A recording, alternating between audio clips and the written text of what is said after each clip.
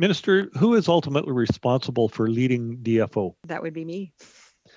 And I'm hoping, and we're encouraging you to come out very soon with an announcement to correct things. Are you aware that DFO unilaterally diluted the conclusions? Having the DFO responsible for aquaculture runs in direct conflict to their obligation to employ the precautionary principle. Your department manipulated the science. If you pour $647 million into a system that isn't working. You use it a lot. You use word salads a lot, Minister. Wild Pacific salmon are in dire straits in some areas. We know. What's your end goal, I guess? My end goal is to make sure that we have wild Pacific salmon. That is my end goal. In an occurrence as rare as the Fraser River Sockeye Salmon opening, on June 2nd, the Fisheries Minister for Canada attended a federally run State of the Pacific Salmon session, answering questions by the Standing Committee on Fisheries and Oceans on the extremely dire state of the Pacific salmon. Fisheries Minister, the Honourable Bernadette Jordan, appeared before this committee just days before her major June 8th announcement that the federal government will be launching a $647 million Pacific salmon strategy. This will be the largest investment in salmon by any government in history. In this part 3 of our State of the Pacific Salmon series, we have compiled shortened clips from the intense 2-hour session pertaining just to the dire state of wild Pacific salmon. If you have not watched Part 1 or Part 2 of our State of the Pacific Salmon series, we encourage you to watch it as it showcases the highest level of competency on saving and managing wild Pacific salmon. We will provide links to all the videos below. We hope you enjoy this presentation and encourage all industry members to go to the Fisheries Minister Bernadette Jordan's Facebook and Twitter page to let her know your concerns. To Mr. Johns for 6 minutes or less, please. Mr. The PRV paper published on May 26th shines an unfavorable light once again on the Department of Fisheries and Oceans' refusal to heed the science on the risk of salmon farming on wild salmon.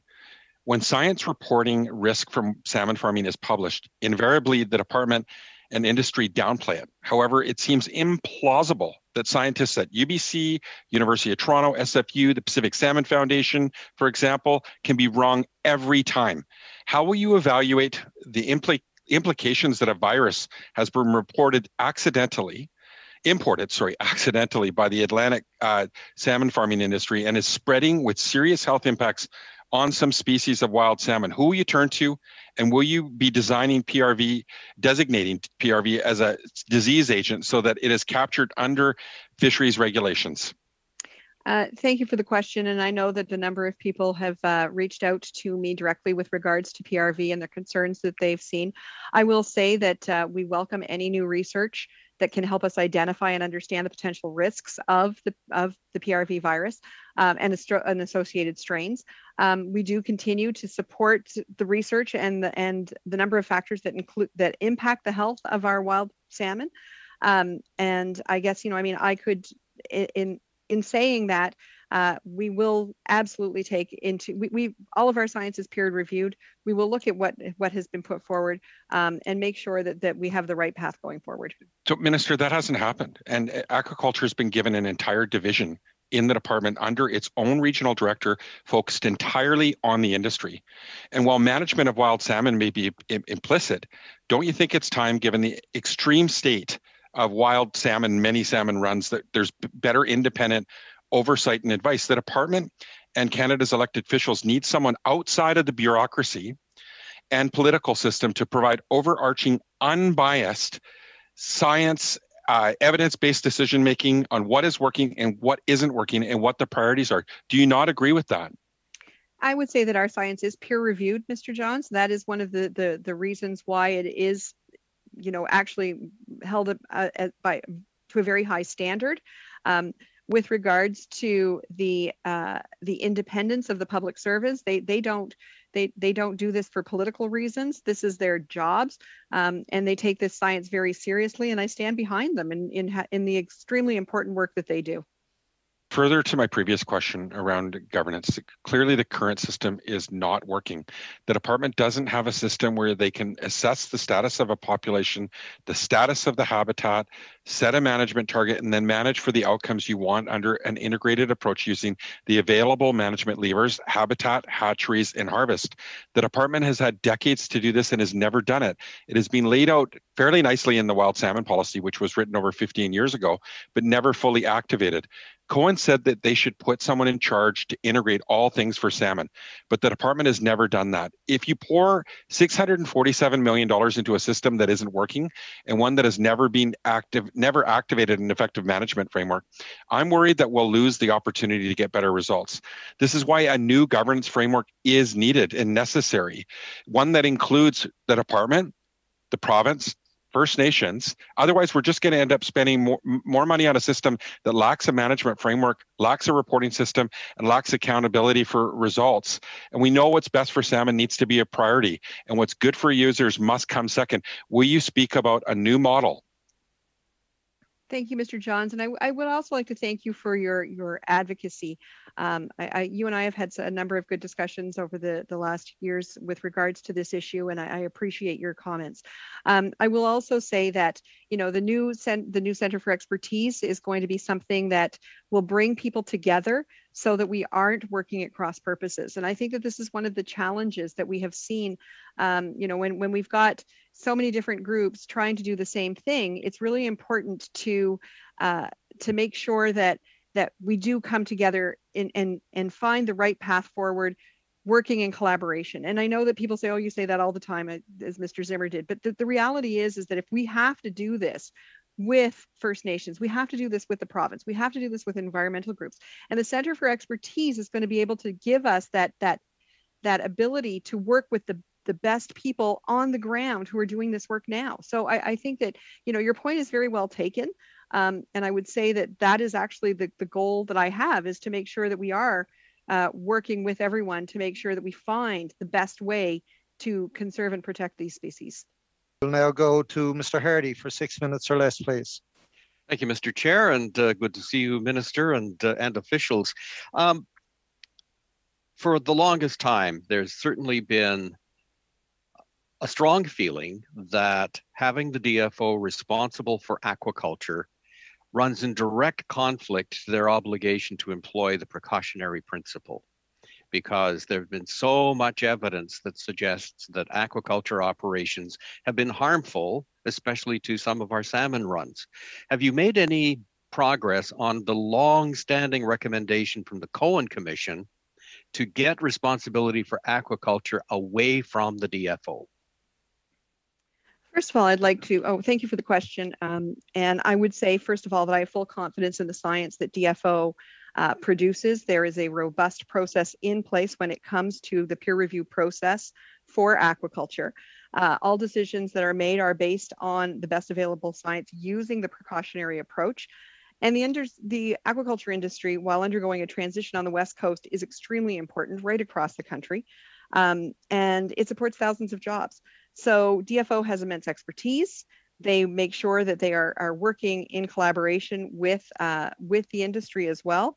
But I also have begun work on things like the Aquaculture Act, which will provide clarity to the industry. We've also been, my parliamentary secretary, Terry Beach, has been doing consultations with regards to the 2025 transition commitment. You know, we're going to continue to work with industry. We're going to continue to use the science to base our decisions on. And I have full confidence in the department's science process. What is the state of our assessment of salmon stocks in British Columbia? Do we have up-to-date assessments of those stocks? I guess what I could say to that is that salmon are in serious decline. I think we are seeing some populations as low as 90% down in some areas. We have almost 50 different types of salmon that are on the possible species at risk listing. So there is no time to waste in terms of trying to make sure that we find the right path forward. But I'm not sure if I could turn to my deputy. He may have more numbers with regards to what the salmon stock numbers are. And Rebecca, perhaps you can take that one on. So thanks very much. So we have over 9,000 individual stocks in BC and the Yukon. We don't have stock assessment information for all of them. We do have a very comprehensive collection of stock assessments for the main runs. And that information is used in evaluating fisheries every year. I've heard from my old friend Alex Morton in the West Coast. She's done a review of the sea lice situation in young salmon going past the farms that are now not operating, and there's a reduction of about 90% in the infestation there. So I have to say that on the one hand, we hear, well, you've got to act. And then, well, no, you better wait until you talk to this one, that one, and the other one. We were dealing with an urgent situation here. And you took, I think, very brave and very, immediate action. And it was clearly necessary given the kind of damage that was being done there. That's my commentary. Now, the question, the Center of Excellence, who's it going to report to? The new Center of Expertise for the salmon is what your salmon strategy. That'll be run out of DFO, but it will be done in cooperation with the stakeholders on the ground working in this industry. Okay, I have to say that there is, suspicion on the coast that sometimes the DFO isn't very forthcoming at passing information along to the minister. We certainly had inferences in the salmon study earlier on that certain information had not reached you, that it had been suppressed. Now, that's a claim that was made. I'm not asking you to confirm or not. I'm just putting that on the table. Can I just also mention that there is also going to be an arm's length advisory panel with regards to, or an advisory board at the Center of Expertise as well, that will be made up of individuals both inside and outside of DFO. Where are we headed in terms of, perhaps getting a hatchery strategy in place? So with regards to the salmon strategy, some of the money, of course, is for conservation-based hatcheries. We are actually looking at a number of ways that we know that hatcheries play an important role in the conservation and protection of wild Pacific salmon. So I think that with regards to hatcheries, that's going to be part of the bigger picture as we go forward with the salmon strategy. We'll now go to Mr. Arnold for 5 minutes or less, please. Thank you, Mr. Chair, and I thank the Minister for appearing at the committee today. It's been a long time since you've appeared at this committee. Minister, who is ultimately responsible for leading DFO? That would be me. And are all of the fisheries decisions you make based on science? Science would be the primary driver of the decisions that we make, but there are other considerations that are taken into account. Okay, thank you. As much as I know you want us to be excited about the funding announced, the committee has heard repeatedly that the resources need to be paired with the right plans and actions to restore Pacific salmon. The state of Pacific salmon today shows your government's approach over the past 5.5 years has failed to the point that the committee has been warned of pending collapses and extinctions. The Salmonid Enhancement Program is chronically underfunded, and the Strategic Salmon Health Initiative is lapsing because resources have not been provided. Why do you refuse to provide the resources needed for proven and essential work like these initiatives? I would say that we have actually, as a government, done a great deal with regards to salmon enhancement. There is more that needs to be done, and I could not agree with you more that we need to do it in collaboration with the organizations that work on the ground with these really important areas. We are committed to doing that. That's one of the reasons why the salmon strategy that we will be putting forward will be done in collaboration with the provinces, with the province, with the territory, with First Nations, with environmental organizations, with industry, and with anglers. Okay, it's interesting that you say you'll be working with all of these groups, because in 2018, your government worked with the BC government, First Nations, academics, industry, and others in developing a science advisory report that followed the emergency assessment of Fraser Steelhead. I have 3 questions here on this. Are you aware that DFO unilaterally diluted the conclusions of the emergency assessment and issued a science advisory report with conclusions that were not scientifically defensible? And what actions have you taken to assure that this assault on intergovernmental cooperation and scientific process is investigated and prevented in the future?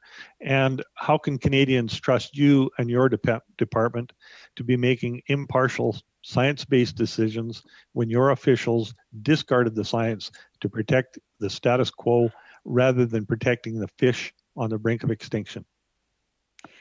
Our government has made extremely difficult decisions when it comes to fisheries management. We've also, based our decisions on science. I will stand firmly behind our process with regards to the peer review science that we use to make our decisions. Management decisions are often very, very difficult because, of course, they impact livelihoods. But those management decisions disregarded the science that was provided, the professional science. And your department discarded it in order to make another decision.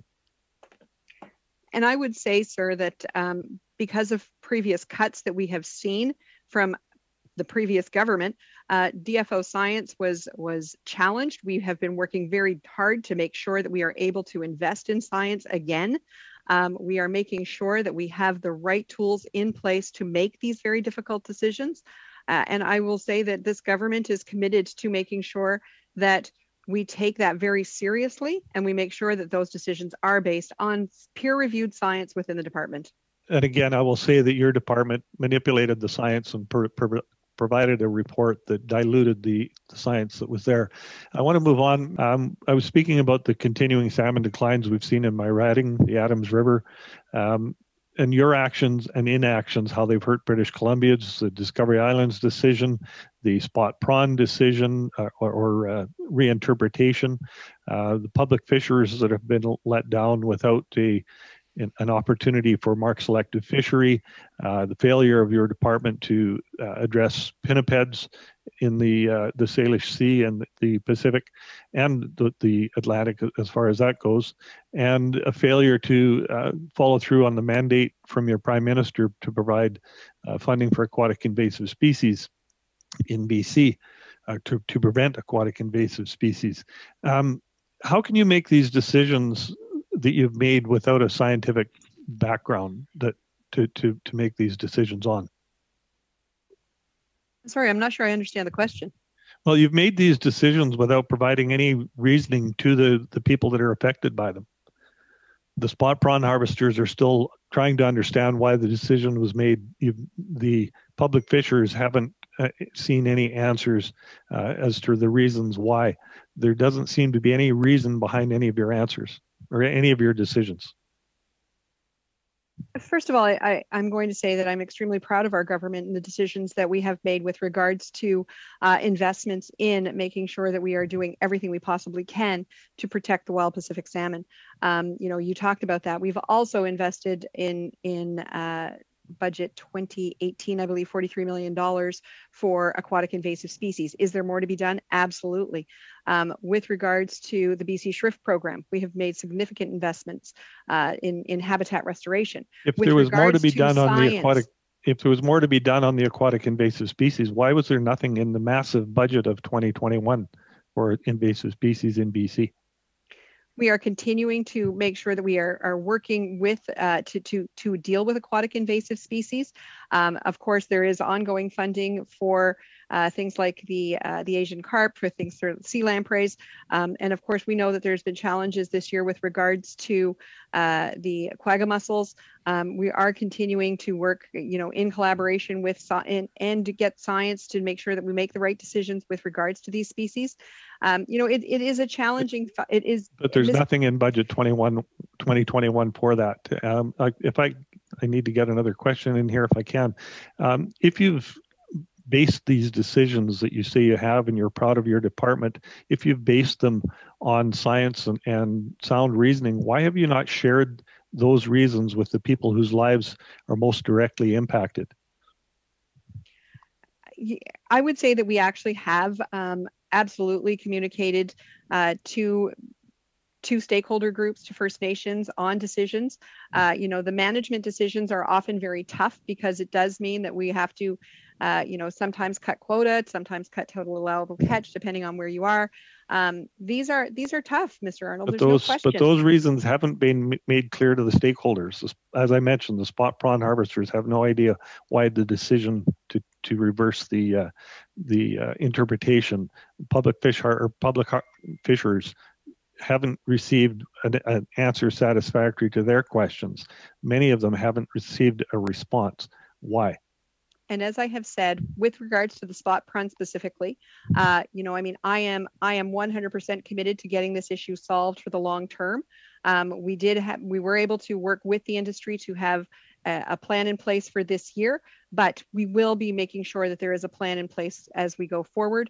But that has to be done in consultation with the industry. Thank you, Minister. The Cohen Commission was initiated in response to severe declines in Pacific salmon stocks, and the Strategic Salmon Health Initiative, or SSHI, was established in 2013, soon after the Cohen report, calling for more information. Since 2013, SSHI work has examined and reported on very important science. Why are you shutting down the SSHI program after having only completed 2 of the 4 phases of the investigation? I am actually going to turn to my Deputy Minister for this one, please. And I think, Rebecca, that's in your world as well. Yes, so the SSHI was organized through a series of phases. And so we have completed phase 2 of the program. Phase 3, which is requires sort of the establishment of a wet lab, a facility, is not funded at this point. And so the work underway right now is writing up the papers, doing that type of activities while funding is sought for that next step. We'll now go to Mr. Calkins for 5 minutes or less, please. Thank you, Chair, and thank you, Minister, for being here today. The department has been aware of Mark Selective Fisheries proposals now for over 8 years, and we simply can't get a definitive answer one way or the other.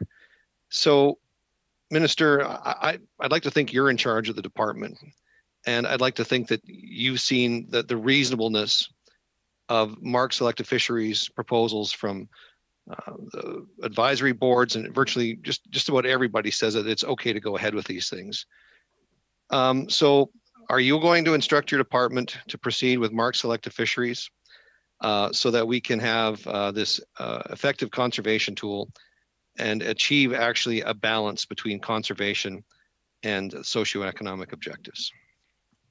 Thank you for the question, Mr. Calkins. I would say that I am not, as I have said, and as I have said to you before, I am not adverse to a Mark Select fishery. I do believe it needs to be done in a measured fashion. We cannot have something happening that may impact the wild stocks. We have opened up Mark Select fisheries in a small scale in some areas as a test, as a pilot program, to see what can work. But we have to recognize that due to the potential of increased fishing effort, increased mortalities from hooking and releasing, that these are all things that have to be taken into consideration and are a real concern. We also need to make sure that... But those things are, well, with all due respect, I'm an angler. I'm a sport fisherman. I'm a recreational fisherman. I'm aware. And I know that there is always going to be some mortality in even in a catch and release fishery, but that doesn't prevent catch and release fisheries from existing. But I also know from being an angler on the West Coast that as soon as you catch your quota or your limit on a particular species, you generally move on, especially if you're chartering somebody to take you fishing. So when you catch your one coho, you move on to the next fish. So by allowing people to actually catch and keep the first mark selected or first marked Chinook salmon that they catch, they're going to move on to other species. And I don't see how that would be more damaging than actually just having a catch and release fishery that encourages catch and release of Chinook salmon all day long. And with all due respect, I just don't know if the department really understands the mind of a recreational fisherman. And I will say that, I recognize how challenging this has been for the rec fishery, not only because of COVID, but because of the management measures we've had to take. That is one of the reasons why this this investment that we have put in the budget is going to be so significant to making sure that we can do everything we have to do to see how we go forward with the Mark Select fishery. I look forward to working with the anglers, the sport fishers, to find out what that could look like for them. Recognizing though also that we do have to be, stocks are in serious decline, and we have to be very careful with what we're allowing to happen in areas where there are challenges to those fish. I think we should be careful. Not all stocks are in, there's certain ones, I'll agree, and everybody at this table would agree that certain stocks are in decline. Certain stocks are also very healthy and very vibrant. Certain stocks are actually just created for the purpose of putting fish into the ocean to be caught through hatchery programs and so on. And I'm an Albertan, Minister, and like many Albertans, we count on going to the West Coast to catch fish. And we know that based on talking to those who offer charters and so on, they know that we're not going to pay for airfare. We're not going to drive to the West Coast unless we have some type of certainty and predictability that we can keep one, maybe two Chinook salmon. That is the prized fish that's out there. We know that there are many Chinook salmon that are produced by hatcheries in Washington and other areas. And there's every indication, like last year, that there was great opportunities to catch and retain Chinook salmon. All indications are this year that there's going to be a good return of Chinooks, not in the stocks of concern, but in other areas. So what kind of certainty and predictability? Are we going to have the same kind of summer catch retentions that we had last year? Because the sooner the department or you decide to announce that, the sooner people will book trips to the West Coast and provide some economic certainty to those that rely on Chinook salmon fisheries for a livelihood. Can you give us any clarity on what's going to happen sooner rather than later? That decision will be coming soon, Mr. Calkins. We are also developing a framework on whether Chinook Mark Select fisheries and mass marking can be applied as a management tool. DFO is consulting on the Chinook Mark Select fishery proposals from the rec sector. And we are planning to proceed with a pilot basis in 2021 this year. So there are steps being taken. As I have said many times, I am not adverse to a Mark Select fishery. It just needs to be done in the right time frame and in the right way. Also recognizing that there are stocks of concern that we do need to be very careful about. So making sure that we have the right information, making sure that we have the right data, making sure that we, are addressing these concerns that we're hearing from people. It's all part of the process. We'll now go to the committee room to Mr. Zimmer for 5 minutes or less, please. Thank you, Chair, and thank you to the Minister for attending today. So my questions will be around what my colleague, Mr. Calkins, has already referred to, and that's the selective fishery in BC. I have to read you recommendation 30 of the Cohen Commission. It says the Department of Fisheries and Oceans should designate an individual to coordinate scientific, educational, and management efforts in relation to selective fishing practices. Minister, has this been done? I'm going to have to turn to my department because I will admit that I am not aware of that. And in turn, I'll turn to our Regional Director General for Pacific, Rebecca Reid. So thanks very much for the question. So we do have a selective fishing policy that we apply for salmon. Actually, for the person that's been applied, designated individual, I just want to know if that's been done, and who is it? So the policy is implemented by all fishery managers. I'm actually asking about the one that says designated individual to coordinate scientific, educational, management efforts. So who is that person? We have a regional director of science and the regional director of fisheries management who work together on those two aspects. So maybe I can get those names just specifically so we know who to go to after this. So I'll go back to the minister. Just in speaking about the selective fishery in BC, the BC government has been very supportive of a selective fishery in BC. As you know, I have a document that was written to the BC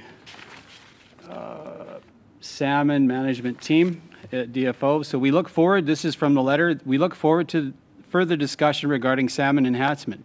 We encourage increased Chinook mass marking to enable better management and identification of hatcheries Chinook production. This can lead to efficiencies in Chinook production and better management of harvest, which can lead to increased prey availability for the southern resident killer whale and certainly for harvesters. Further, BC encourages DFO to be flexible in its management approaches to not only conserve and protect stocks of concern, but also facilitate limited and safe harvest opportunities on abundant stocks where locally supportable. We are hopeful that all options, including marked selective fisheries, are being considered by DFO to ensure conservation and socioeconomic objectives can be achieved. Minister, we have 25 MPs that are asking for a selective fishery in BC. We're having a BC government that's asking for a selective fishery. We're having a public fishery that's asking for a selective fishery. When? Thank you for the question, Mr. Zimmer. And I will say that, as I have said to Mr. Calkins, I'm not adverse to a marked select fishery. I do believe that... I heard your answer, Minister, but I guess I'm asking for the next part of that answer then. Would you like when. me finished, please? I'm asking for when, Minister. When?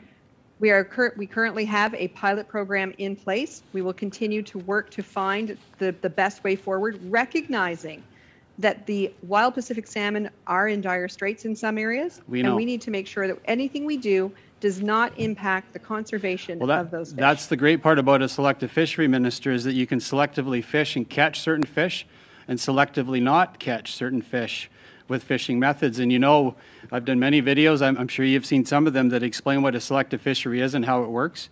We're just asking it to be implemented. And you've said that you're doing a test fishery this summer, but test and then what? Is it a test fishery, then there's another 5 years of a pause, or we can actually move into a selective fishery that can be used BC-wide? What's your end goal, I guess? So 2021 is the test selective fishery. What's the next step? My end goal is to make sure that we have wild Pacific salmon. That is my end goal. We have a stock that is in serious decline. We need to do everything possible.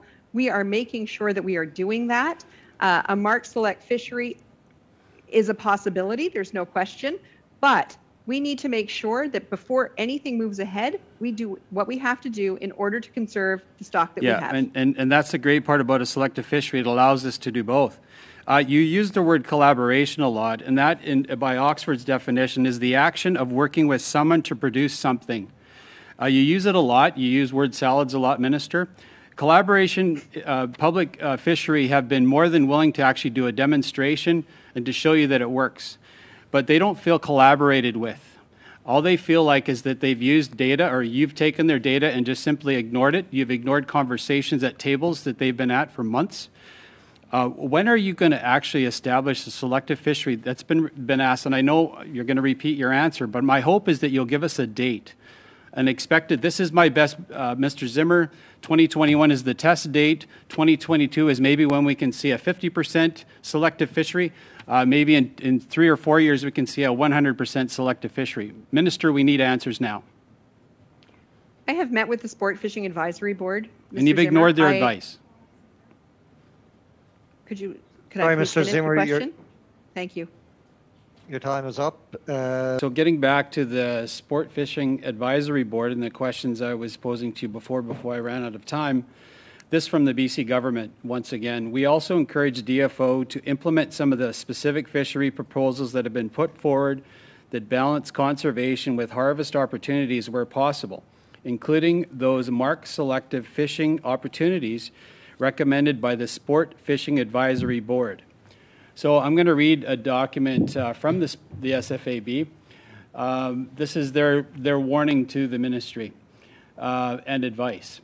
In order to sustain both wild Chinook stocks of concern and the recreational and potentially other fisheries, it is critically important that DFO make the policy decision as soon as possible to implement mass marking of hatchery origin Chinook in BC to enable widespread marked selective fishery management when non-selective management poses too high of risk to stocks of concern.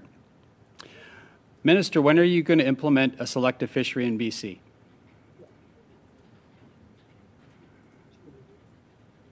Thank you, Mr. Zimmer. As I have said, we have put a pilot program in place with regards to a marked selective fishery. There needs to be an absolute more work done when it comes to making sure that they are not going to impact the stocks of concern. We are working on that now. We have put in place areas where there can be a mark select fishery. Once again, Minister, I think you talk about a framework because you've talked about a framework for different things before. But in fairness, you haven't stated a framework for implementing a selective fishery in BC. It's a big thing. It's going to take some work to do. That's what the Department of Fisheries and Oceans should be working on as we speak, based on Cohen Commission recommendations and other advice. Let me just, another quote from the SFAB. The SFAB cannot overstate the urgency of the situation and the critical need to implement Chinook mass marking as soon as possible. The recreational fishery infrastructure simply cannot survive widespread Chinook non-retention from April into July, and perhaps longer, around much of the inner south coast on an annual basis. We know from biosampling